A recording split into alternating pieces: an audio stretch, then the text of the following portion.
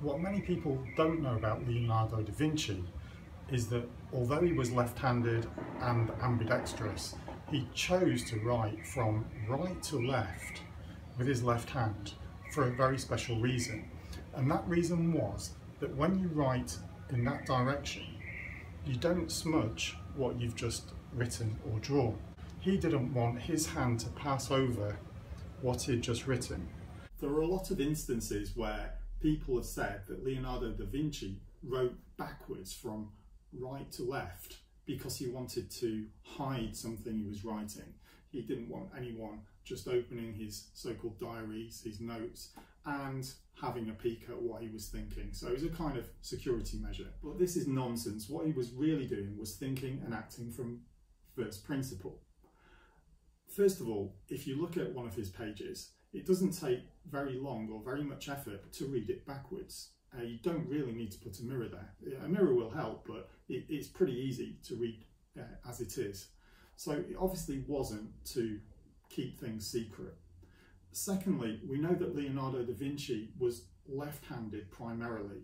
He could write with both hands because we have many examples of him writing right-handed and left-handed, even on the front and the back of the same pictures or illustrations. What happened was that his father was a notary, so his father taught him to read and write, and we know this because Leonardo da Vinci's handwriting is very similar to his father's. And left-handed people, there was more of a stigma associated with that in the older days than there is now. And so he knew when to write right-handed, and he knew obviously that people wanted to see right-handed writing when he needed to communicate with others, such as letters he wrote. They were written right-handed. But for him personally, for his personal notes, he wanted to write left-handed.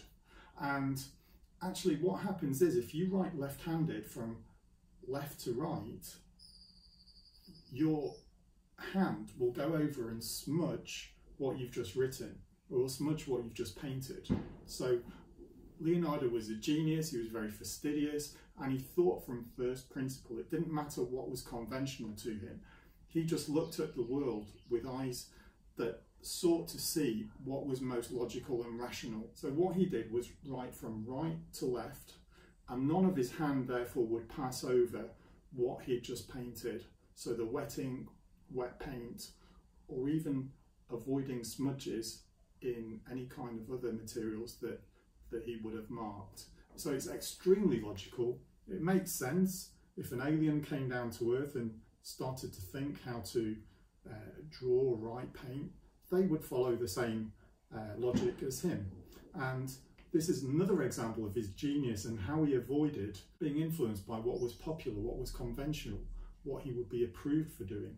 And this is something we see a lot in people who didn't get brainwashed by formal education. In fact, Leonardo da Vinci only went to school for a short period, and that was a special private school where they coach people in the abacus, in calculation, and also in identifying patterns and things in common between financial statements and other things in the mathematical universe. So that was his only education, apart from home education from his father.